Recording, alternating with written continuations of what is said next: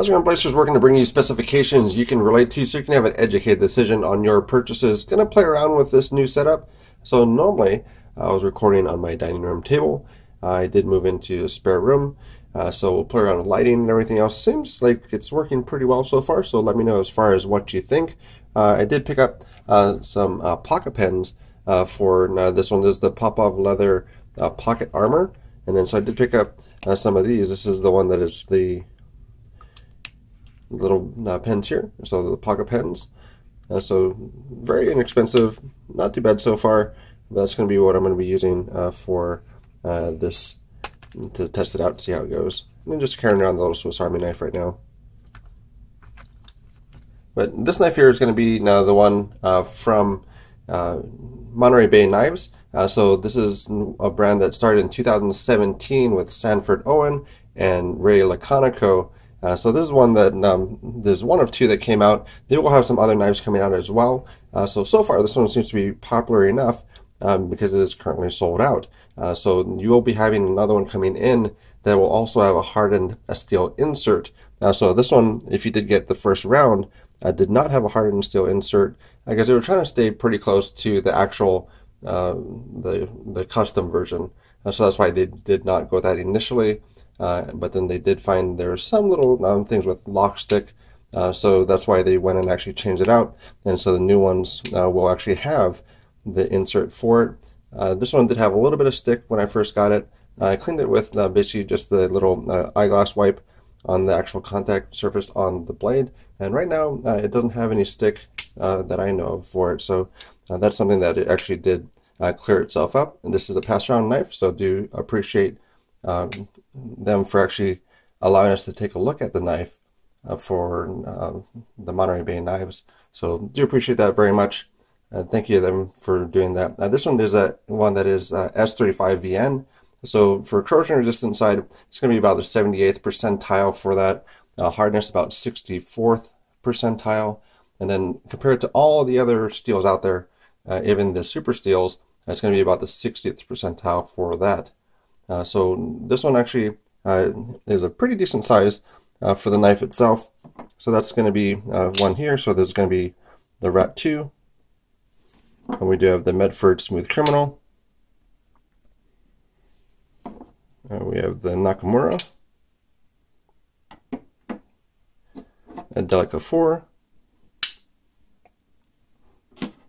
And then we have Benchmade Bug Out. So there's other ones to compare to actually get kind of an idea as far as what that would be like for you. A little bit better option for that is going to be using the hand sizing chart. So print that out. It's in the description down below. So you can actually do the hand sizing chart, print that out, and then we'll look at that for adult female hand. And then we'll also look at that for adult male hand. So you're going to see that knife in a different orientation. So it's going to be basically in this orientation where you're going to be having it, where you actually line it up with your hand and see where that's going to be for you. Kind of the closest thing that is the ability to actually have it in hand without having it in hand. Kind of figure that out. So this one goes for about $225 for the knife.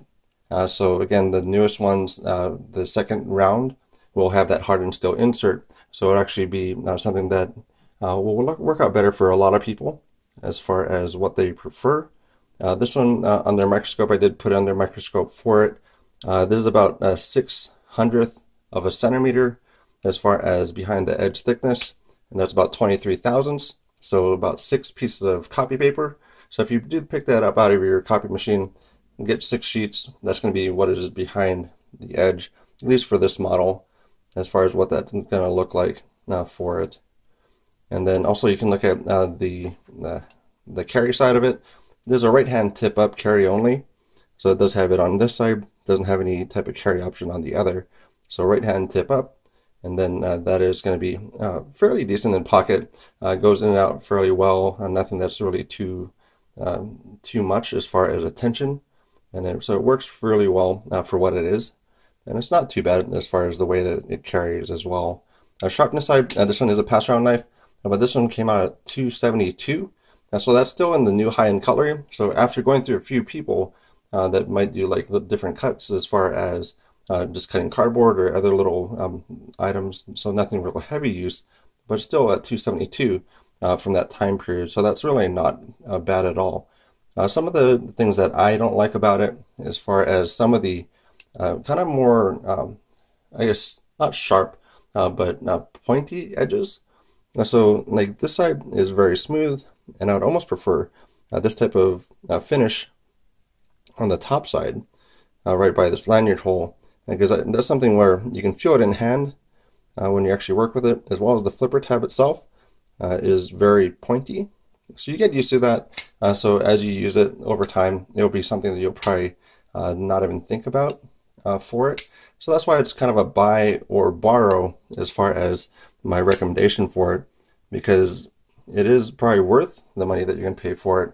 But also there's going to be some of those things where you might not like some points of it as far as the feel in hand. But again, that's something that if you just use it for a little bit, your body kind of gets used to it, and then it doesn't become an issue anymore.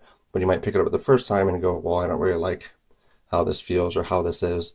But overall, it's a pretty nice one, fairly good for the first run. So they don't have their OEM advertised, but they are having it manufactured overseas for it. So that's really quite a good offering for them. And they are really wanting to do customer service. So if you ever run into any issues with the knives, so if you pick up one, either the Minpin, which this is, or the EZC, and then they'll have others as well.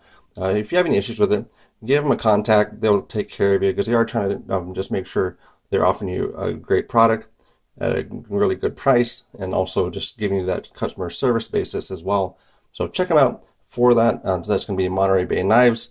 So thanks again for them to actually send this along so we can check it out. And that is that. Oh, I actually did forget one other thing. So one thing for the pull test. So normally for this one, it's something that I would use for any of the flipper tabs. Normally about 2 to 3 ounces or 2 to 3 pounds is a pretty decent amount as far as a flipper tab weight. So I'll try and get something and see where this one sits. It's kind of an odd shaped flipper tab, but this can be a little bit over 3, so 3 pounds, 1.3 ounces. So I'm still in that kind of that sweet spot for it, at least in my opinion. So that's going to be for this knife here. So Monterey Bay Knives, check it out. Let me know in the comments down below as far as what you think. What do you think about the lighting? What do you think about the sound? Because I'm in a little different setup right now, and so this is going to be kind of where I'm going to be doing this now, so I don't need to keep on setting up on my dining room table when I'm doing this type of video. So let me know. Thank you very much for your time, and have a great night.